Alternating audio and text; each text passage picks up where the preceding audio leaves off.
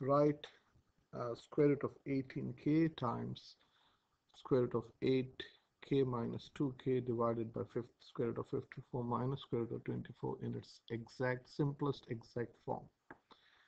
So let's simplify what should be done first.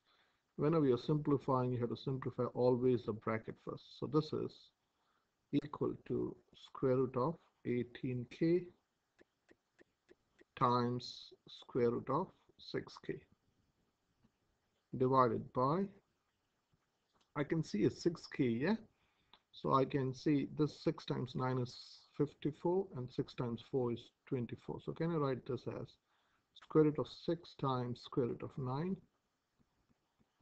minus this is square root of 6 times square root of 4. So I'm going to split this out. So this is square root of 18 times square root of k times square root of 6 times square root of k divided by, what can I factor out? I can factor out a square root of 6. So if you factor out a square root of 6, you have square root of 9 minus square root of 4.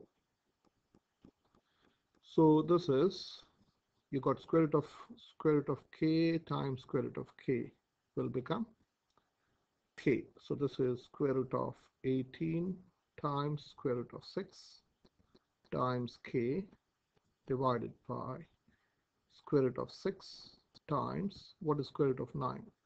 Well, that is 3 minus 2. So this square root of 6 and square root of 6 gets cancelled. So this is, and 3 divided by 2 is 1.